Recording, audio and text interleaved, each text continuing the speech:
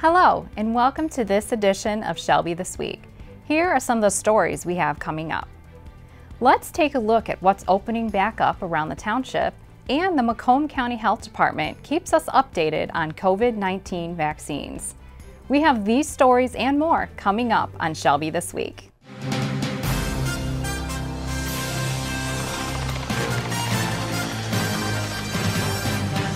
After being closed for quite some time, the Shelby Township Activity Center is starting to reopen to residents. The building is used as a senior center from 8:30 a.m. to 5 p.m. Let's take a look. It's been wonderful to have faces back in here, familiar faces and new faces, and I know personally myself from being quarantined at home how difficult that is and how challenging it can be to find a purpose and a reason. The Shelby Township Activity Center is excited to announce that the Senior Center is now open with limited public access. We've been open for business pretty much all along. We really haven't had a time where we haven't been able to address the concerns of the residents, but it's so nice now to have people back in the building. The building acts as a senior center from 8:30 a.m. to 5 p.m. Monday through Friday. And the reopening brings with it some of the seniors' favorite activities. We've got pickleball going on, we have exercise classes back up and running, we have walking, and it's great to have people back in the building. And as a result of changing health guidelines, which includes the number of people allowed inside the building, it is noted that you must make an appointment ahead of time. So if you're at home and you are looking to make an appointment to come into the building, there are a couple ways you can go about that. On the internet, the township's webpage, you can go on to the Parks and Recreation Department. There's a tab for that for Senior Center, and it will take you to our online sign-up genius, which is the way that we schedule people coming into the building. And for those not so computer savvy, you can always call the Senior Center at 739-7540 to schedule a time. Great seeing people face to face, not on Zoom. It's so much fun to be with people again. I'm really glad to be back. I've missed a lot of people. Being quarantined and stuck in the house, the only people I ever see are my family. So it's nice to see old friends again. Great place to play, really enjoy playing here. So it's so nice to be back. We can get some of this winter weight off. And fear not, the Shelby Township PRM department has reimagined the stack experience and invested in new policies to protect the health and safety of our community. As a staff, we have changed our cleaning protocols and rapidly increased what we're doing. So we are now cleaning between each of our classes and making sure that everybody who comes in is healthy by having them fill out a screening form. We also have deep cleaning going on much more often than we had in the past, and we've spaced out things so we know that when we have people coming in the door, we're not bringing everybody in at one time. We want to make sure that we're keeping that distance between people. We're also requiring mask use, as most businesses are, and we're doing our best to keep everything even cleaner than it was before, but to keep everybody safe. The building is also open to the general public after 5 p.m. Stacy Sansatera continues the story. It's been amazing. We finally have life back in here, and to see the smiling faces has been great. While things may look a little different, after 5 p.m. stack programming is back in business. It opens up our teen programs, youth programs, and for mom and dad and the children to come. So, of course, we're doing this with all the precautions that we have to from the state of Michigan. And of course, those precautions include rigorous cleaning protocols as well as a new way of scheduling time. The big key to that is go to shelbytwp.org, go to the Parks and Rec website, sign up Genius. It's worked out wonderful. We put it in place because of the pandemic, but it's worked out so well, we may continue this down the road. We don't want people to drive up here and realize, oh my gosh, it's full, I can't get in. Well, sign up ahead of time and you'll be all set, and you know you got a secure spot. A secured spot for some of the center's favorite activities. Per the state, indoor fitness classes are allowed, as well as indoor non-contact sports. So we have pickleball going on, we have our volleyball programs, and basketball is not allowed. But one thing we are doing is we have family fun nights. So if a family wants to sign up on Sign Up Genius and brings their family of 4 or 5, they can have the gym to themselves for that hour. So we're thinking outside the box, but I think we're heading in the right direction here. And for everyone involved, heading in the right direction is an exciting prospect. It's almost like a second reopening again. So now, and a lot of people, they missed the first part just because they didn't get over here. So it's like the sequel to the opening. So round 2, we're thrilled. Shelby residents, if you haven't been here, come check it out. You're gonna love it. For Shelby This Week, I'm Stacy Sansatera. The activity schedule changes weekly and can be found on the website at shelbytwp.org and click on Parks, Recreation, and Maintenance. With the Activity Center opening back up, the Shelby Township Senior Center is hosting a Valentine's Day drive-through for seniors in the community on February 9th from 12 p.m. to 1 p.m. We're doing a Valentine's drive-through where you're picking up a gift bag, and those gift bags are a combination of things that have been donated and things that have been put together for fun, like puzzles and hand creams and little treats and things. The drive-through event is for Senior Center members only. To register, call 586-739-7540. The Shelby Township Library is also opening to residents. Arthur Schink has more. With the Shelby Township Library opening back up to visitors, you can expect to see some changes in the way things are done. But throughout those changes, you can expect quality service and safety to be priorities. We have reconfigured the library in pretty stark ways. If you look around, you'll see that we don't have very much seating here. Plexiglass is something you'll notice actually all over the library. All of our public service desks have plexiglass that separate our staff from the public so that you can talk to someone face to face and not be too worried about that. You don't even have to hand someone your library card. You can actually just hold your library card up to the plexiglass and we can scan your card that way. When you're here for a computer appointment, then you are protected from the person who's sitting across from you and at least 6 feet from the person who's sitting on the other side of you. You'll notice that we've installed hands-free restroom doors, so you don't have to touch the handle of the restroom door. You can use your foot to open it. Something you might notice if you happen to visit the library would be the large amount of books being stored in bins here. It's just another addition of the library's seemingly ever-changing job. We are quarantining those books. That means if you take items home and they've been in your house and you return them to us, safety guidelines say that we must quarantine those items for at least 72 hours. So you'll notice that items don't come off your record right away because they are sitting in bins in the library being quarantined. They will be checked in off of your record as soon as they are safe for our staff to touch. But there are some things the Shelby Township Library would like you to keep in mind when visiting. Start with keeping your visits short. When we open, we like to tell people that this is for grab and go service only. You're welcome to walk the stacks, you're welcome to browse and choose your own items. But right now we are not allowing people to congregate. We don't have any tables and chairs for people to sit and study. It's just get your items and check them out. Please wear your mask. As soon as you come in the building, you do need to have your mask on. It needs to cover your mouth, nose, and chin at all times in the library. If you're not able to do that for some reason, then let us know and we will provide you curbside service. We are open our regular hours. We have all of our services available, so if you're looking for tax forms or if you're looking to have a test proctored, we can still do that. We hope to be able to accept donations for our friends of the library soon. That will continue with the procedures that we set up this fall, which is that we accept donations 2 days a week. So call ahead of time and make sure that we're accepting those donations. But otherwise, all parts of the library are open, our bookstore is open, and you can obviously wander around anywhere in the library. You'll see that there isn't a whole lot of place to sit in here right now, but all areas of the library and all services of the library are currently available. For more information on the library, you can call 586-739-7414. Reporting for Shelby This Week, I'm Arthur Schink.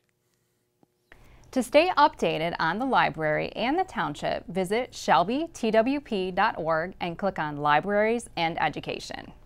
The Macomb County Health Department has released another update on COVID-19 vaccines. With the supply of vaccines not meeting the demand, Macomb County Executive Mark Hackle shed some insight on the disparities of the number of vaccines distributed between county health departments and total countywide numbers. Here in Macomb, 22,000 to our health department, but yet 67,000 have been allotted throughout the entire county. The only game in town where people can go ahead and get an appointment, actually call a phone line or go online, are health departments. So they're actually looking to go after these limited numbers that we're getting, yet somebody else has got doses available, and the question is, how are they getting it out to the public? And it's not based upon appointment by you calling, they're reaching out. So my offer to you is this: you need to get a hold of your healthcare providers, maybe even the hospitals, and see if you can't get an appointment somehow through them, because they're getting a substantial amount of these doses. We're not trying to pit health department versus our hospital systems here, but again, I think there's been an admission on behalf of the state that they opened it up way too fast. It should have been specific to our senior citizens. Our senior department has sent us a letter saying we need to refocus. We need to do what the CDC guidelines said and support those that are 75 years of age and older or 65 with an underlying health issue. That's the way this was supposed to go, specifically if we have a limited number of doses. Senior residents are encouraged to contact their health care provider about the possibility of receiving a vaccination. For more updates, visit macombgov.org/COVID-19. Still ahead on Shelby This Week, restaurants in the community reopen indoor dining, and we check out some fun activities being offered for Black History Month.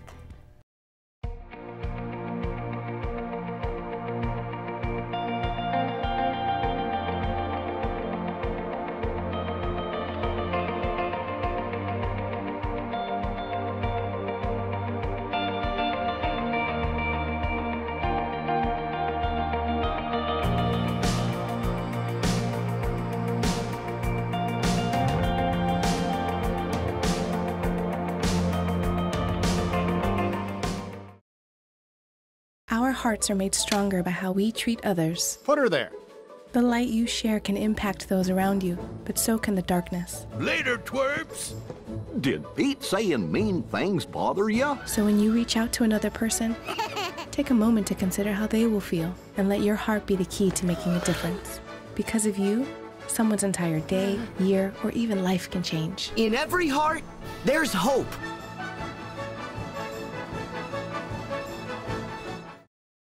Hey, can you chop the pineapple? Chop the pineapple.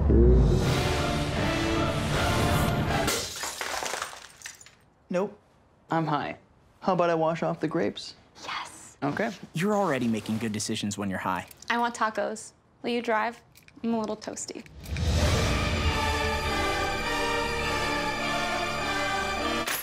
Nope, I'm high. Let's order in. Don't make an exception when it comes to driving. If you feel different, you drive different. Indoor dining at restaurants has reopened. Restaurants will be open at 25% capacity and will have a curfew of 10 p.m. Contact tracing will also be used to prevent the spread of COVID-19. The state health department still recommends seniors or at-risk groups to avoid eating indoors. For more information on the gathering guidelines, visit michigan.gov/coronavirus. To find local restaurants to support in your community, visit the Shelby TV Facebook page and check out our In Your Business playlist. If you own a business in the township and want to be included in our Facebook posts, email us at info@shelbytwp.org. For a list of local restaurants, visit our website and click on our COVID-19 business resources. With February being Black History Month, the Charles H. Wright Museum of African American History is offering a month full of in-person and online events celebrating African American history. The museum will have a variety of educational and informative activities for adults and children. Some of the events include a Wednesday night virtual storytelling series, a make-your-own comic workshop, and a Youth Speak virtual stage. Black History Month is a time that has been set aside, a nationally recognized time, to actually explore and then really get invested in a part of the history of this country and this world as a whole that often doesn't get talked about. So we get to spend 4 weeks, 28 days, sometimes 29 if it's a leap year, really delving into some background into events, into people, into documentation that doesn't get spoken about on a regular basis. Many of the in-person and online events will be available to the public for free. To participate or learn more about these events, visit theright.org or call the museum at 313-494-5800. On today's Business of the Week, we visit Before and After Interiors to see what kind of unique decor and accessories they have to offer.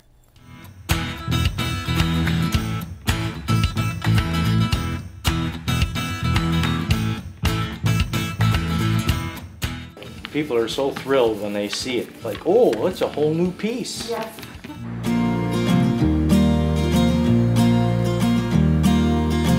Before and After Interiors is a simple and sophisticated storefront located here in Shelby Township. We offer refurbished furniture, we upscale vintage pieces, as well as home decor and accessories.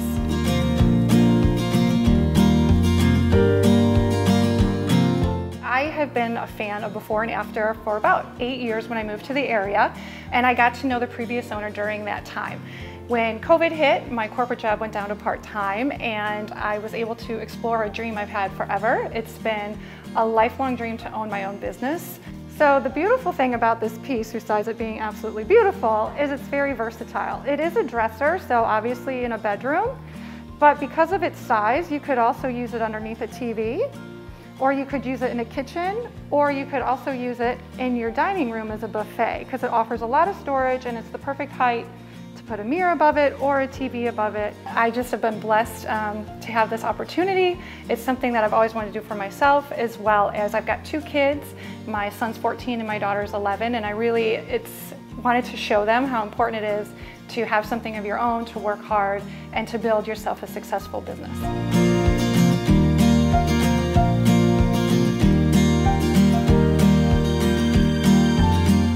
So when you walk into our door, you will find vintage pieces that we pick personally and we refurbish them, whether it's by painting or just fixing them up and leaving them in their natural state. We just bring the true beauty of a piece back. You will also find home decor, whether it's something for your wall, tabletop, dressers, mirrors. You will also find unique pieces that you're not going to be able to find anywhere else. So they look good. I think with all that detail on them, we are following all the rules and regulations that our governor is putting out. So our guests come into the store, they can know that we're wearing masks, we are cleaning and sanitizing, and also it's helped us because we're doing custom jobs. So we have a little bit of leeway to bring in custom pieces you may have that you would like painted and refurbished as well. So please come see us at Before and After Interiors 2. We're located at 48123 Van Dyke Avenue in Shelby Township.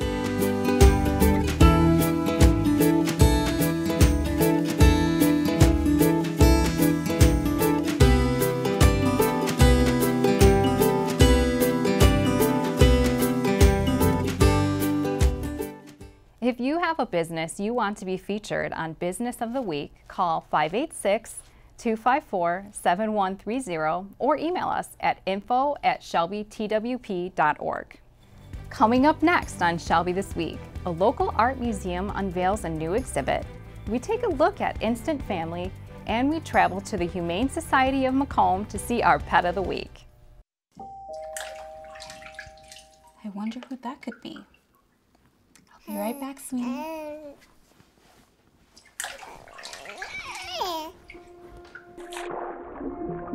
Children can drown quickly and silently. About 2/3 of in-home drownings occur in the bathtub. Oh no! Call 911! Visit cpsc.gov to learn how to prevent in-home drowning. We've always been interconnected, interdependent, united. And that's never been more apparent than right now. What we do together today will determine how we live united tomorrow. Stay home, stay strong, and if you're able, give for your neighbors who need help the most.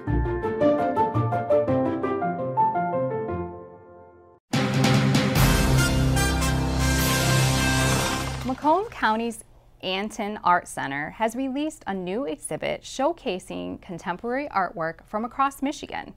The gallery comes from the 48th annual statewide fine art competition and will feature 50 works of art by 49 different Michigan artists. The exhibit will be available in person and online until February 23rd. For more information, visit theartcenter.org or call 586-469-8666. Today on Movie of the Week, Brenna Noyes talks about the film Instant Family.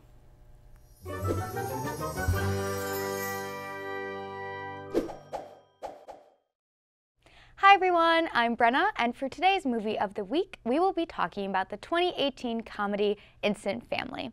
Now, it's rated PG-13 and it's directed by Sean Anders. It stars many celebrated actors, including Mark Wahlberg, Rose Byrne, and Octavia Spencer. Instant Family tells the story of the Wagners, a couple whose relatives are convinced will never have children. And because of this, the Wagners look into adopting a baby. But they meet Lizzie, a rebellious teenager who impresses the couple. And they watch people playing video games on YouTube. We're not equipped for any of that. Hi! Just FYI, we can all hear you. It's okay. Go mingle with the kitties and don't give it another thought. Bye-bye. She was cool. Now, Lizzie also has two siblings, a 10-year-old brother and a 6-year-old sister, and the Wagners find themselves taking in all 3 kids overnight. We watch as the couple navigates parenthood in the hopes of bonding the 5 of them together as a family. The story is actually inspired by director and co-writer Sean Anders' real life. In 2012, him and his wife decided to foster and then adopt 3 siblings. And because of this, it was important to Anders to show an accurate portrayal of the highs and the lows that adoptive families go through. And even though the film isn't an exact copy of Anders' real life, a lot of real-life scenarios ended up in the film. And I just made this joke of like, I'm starting to feel on the old side of it. Why don't we just adopt a 5-year-old and it'll be like I got started 5 years ago? And she immediately said, you know, I would really consider that. And I said, yeah, I was really joking. The film is definitely funny and extremely well acted. The comedic chemistry between Rose Byrne and Mark Wahlberg feels very natural. Not only are they funny, but they also play the emotional scenes extremely well too. And the casting on the 3 children are spot on. I mean, each one brings a very different personality to the film, so you're immediately invested in watching their journey. And even though Instant Family is a comedy, it balances the dramatic scenes extremely well too. And by the end of the film, you're completely moved by the Wagner family. Oh, it's okay. Calm down. I'm gonna fix her, okay? Here you go. See? Thanks, Daddy. Did you hear that? I just got my first daddy. You suck! No fair! I want some of that. Hey, honey, Lita, can I help you with anything? No. No, what? Are you talking to me? Who am